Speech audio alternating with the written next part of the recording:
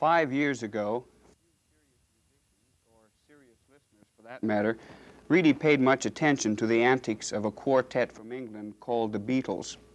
Now, however, everything the four shaggy-haired musicians produce comes under the instant scrutiny of the most sophisticated connoisseurs of the art. In 5 short years, the Beatles have moved from amid the hysteria of the under-20 generation to the adulation of music critics, composers, musicologists, and other assorted music lovers.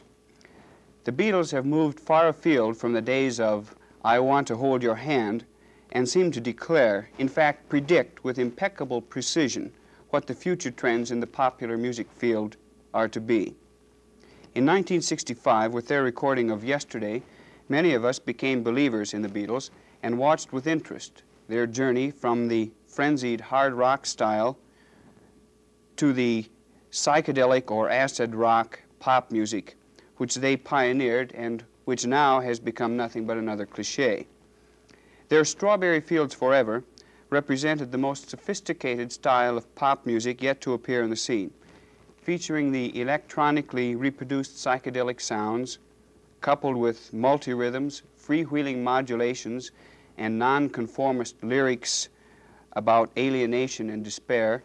Strawberry Fields was a prelude to their celebrated album, Sgt. Pepper's Lonely Hearts Club Band, which I like to refer to as a secular pop cantata. Sgt. Pepper became, and still is, a valuable work, a cultural phenomenon containing music and poetry of the highest caliber, focusing on the existential question of trying to find meaning in an absurd world, or better yet, trying to exist in a society where no one cares. The album is a veritable compendium of the psychedelic art. Its ultimate solution: to cop out by running away or using drugs. Sgt. Pepper was followed by a lesser album, Magical Mystery Tour, and for several months following, there was no discernible activity by the Beatles. Eventually, however, there were indications of another metamorphosis of style, seen in 2 single albums, Lady Madonna and Hey Jude, both of which harken back to their earlier days. Gone was all of the psychedelic paraphernalia and multi-textured orchestrations. They were back to the stark accompaniment of a solo voice. These singles were followed by the subject of tonight's review, their newest and I think most notable achievement, a double record album called simply The Beatles. If Sgt. Pepper was a compendium of psychedelia, their new album is a veritable encyclopedia of every conceivable popular style within the last 15 to 20 years. One might even say the Beatles are bringing it all back home in their new album, which features musical parodies on the styles of their pop heroes, Elvis Presley, the Everly Brothers, Bob Dylan, and even their own early hard rock style. The music is almost without exception highly sophisticated and lyrical, and is of such a uniformly high quality that it is difficult to pick a favorite. Certainly the most humorous selection is an Elvis Presley parody called Let's Do It in the Road. The most lyrical might be I Will, a non-satirical, simple love ballad, and Julia, which fits into the same category. Cry Baby Cry has also become one of the favorites on this album. My choice for the most brilliantly conceived tune on the album is the plaintive and scintillating Blackbird. Most of the selections on this album are by John Lennon and Paul McCartney, but George Harrison is also represented by one of the more beautiful numbers called While My Guitar Gently Weeps. The new album has a thematic continuity, just as did Sgt. Pepper. Although all the songs don't relate to a central theme, many have a definite anti-violence motif, such as Happiness is a Warm Gun, a satire on a gun fetish.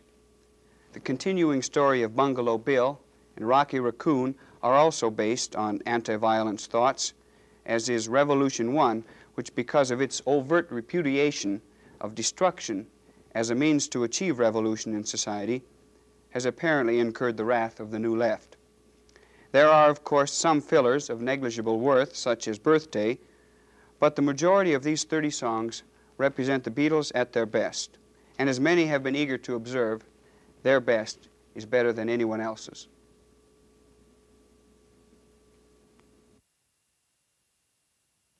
The influence of and the dependence upon the lobbyist permeates the legislative process in Iowa.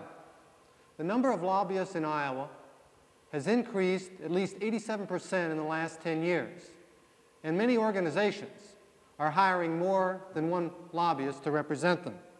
Consequently, there are many lobbyists that are receiving higher pay to lobby for a particular interest than those lobbyists and those legislators who are working on many issues in this General Assembly.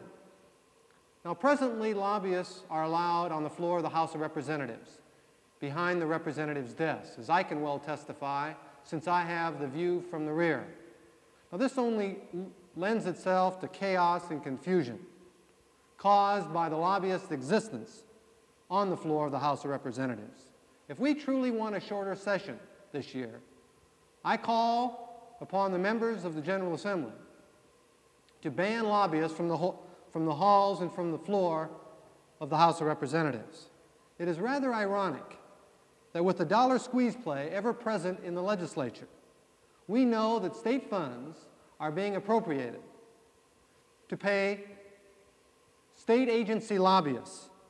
These lobbyists are lobbying for more state funds to help pay their salaries and expenses, which go to the wining and dining of legislators in Des Moines. This continues ad infinitum, ad nauseum. So I contend that the public is entitled to know something about the lobbyist who plays such an important role in the legislative process. And this can be accomplished by financial disclosure. Financial disclosure for lobbyists has been a growing trend in the United States for the last 20 years. At present, 27 states require a financial report. Without financial disclosure, how are we to know that an organization spends many thousands of dollars to further its cause, hires more than one lobbyist, charters private planes for trips around the state, holds dinner meetings in private clubs with legislators involving millions of dollars of state funds and affecting thousands of Iowans? There needs to be a ban on the wining and dining, which blatantly exists in Des Moines.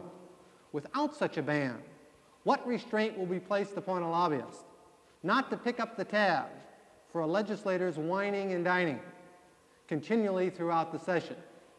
It is far better to have such a ban, which would serve as a constant reminder of the need for rigorously correct relations between those who hold a public trust and those with a private interest. Contingent fees to lobbyists, whereby lobbyists are paid fees contingent upon the passage or defeat of legislation, should be prohibited in Iowa, as has been done in 30 states. The matter of disclosure has become the order of the day, not just for lobbyists and legislators, but for campaign contributions as well. We only have to look at the disclosure of campaign contributions by the trucking lobby to point out the fact that the long truck bill was killed in the 90th Congress. So I submit that if the lobbyists are concerned about their image, what better way could there be than financial disclosure for all the world to see? And if Iowa's lobbyists are lily white in comparison with other state lobbyists, as has been emphatically and righteously stressed by Iowa's lobbyists and their defenders, then there should be no opposition to financial disclosure by the lobbyists. The people of Iowa have come to realize that when the private interest is in conflict with the public interest, the public is often the loser. To date, there is still no statute in our Iowa Code regulating lobbyists and calling for their financial disclosure. I call upon the public to speak out on this vital issue by writing and contacting their local representatives. Is this not the time for affirmative action?